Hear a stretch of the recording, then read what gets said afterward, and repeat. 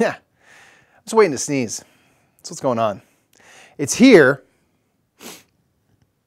3, 2, 1, go.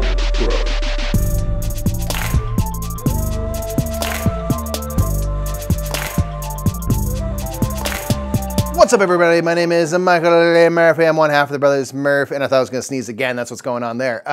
This is a Metagame Minute, a weekly segment where we talk about something in this board gaming hobby that's been on our minds lately. And what I want to talk about is gimmicks and board games. We've talked about gimmicks and things before many times. And I want to talk about functional gimmicks. This is another way to say, like, when the gimmick works, where it's not just that you're doing this thing and there's this weird contraption or device, but it actually helps the gameplay.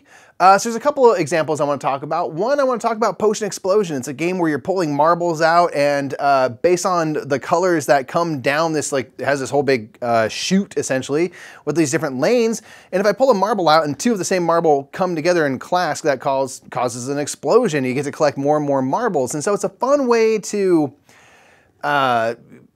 tell if you're getting more marbles and stuff, but it's all satisfying because it just kind of feeds you more marbles down this contraption, makes everything nice and easy, and it really helps you kind of feel the chain reaction that you're pulling off. You know, you're pulling this one thing and then those two marbles come, and then when those next marbles drop down, those match and you get more marbles there. So it really helps satisfy by the simple use of a bit of gravity and a spheroid type objects that roll down, them's the marbles. Another game I want to talk about that has really functional gimmick and I think works really well and ties into the theming, I think, really well. Potion Explosion's like chemicals and, I don't know, potions, but who knows, you're just trying to get the right colors, right?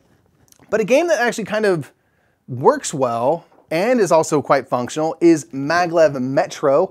This is a game where you are living in a near-ish future. I'm trying to think if they gave us the year or not. It's a near-ish future where magnetic levitation trains are the norm. They're everywhere now. They finally have taken off. Maybe California finally got its speed train via a Maglev Metro situation.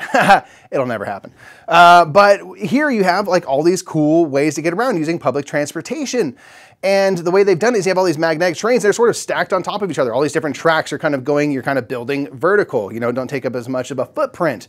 And in the game, you're building out tracks, as are your opponents, and you have these clear hexagonal pieces that will have a bit of colored line going either straight or to a curve. That is your train track. And you're connecting to different stations and then moving people back and forth to stations, kind of a pick up and deliver game.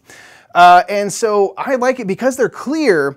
What you can do is I can build a route from one station to another, and then my opponent can build a route from that same station to that same station, or starting off and then veering into a different direction to a different station. And we can just stack our tiles right on top of each other because the only thing that you're going to see is the track part. The rest is clear, and it creates this awesome like display where you see all these colored tracks going everywhere. It's kind of like if you look at a map of a subway system, they say like this goes over here and this goes over here, and there's line A and B and C. And it kind of recreates that in a really beautiful, functional way where because we're not taking each other's space, because in the game and the space of the world, we would be building tracks kind of up and everyone can operate freely. It works really well with the theming of the game because I can still see where all my pieces are. It's very easy to tell where I've laid track. And it's also very easy for my opponents to see where they've laid track, whether or not we're going the same to the exact same spots or not.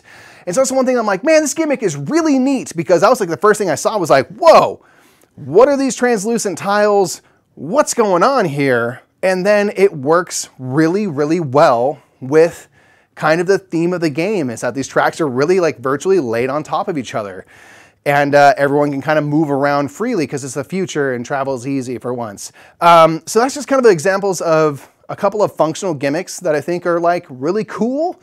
They work well, they improve the game to me, despite being kind of a gimmicky thing. Translucent tiles, you might look at it and be like, what's the joke here, whatever. And I'm like, no, this is actually really neat. And I kind of like, makes me wonder what other games could we have translucent or semi-translucent pieces for, and how could we use that? There's many other games that have done similar things, and I think it's just really cool. I love that, I love that.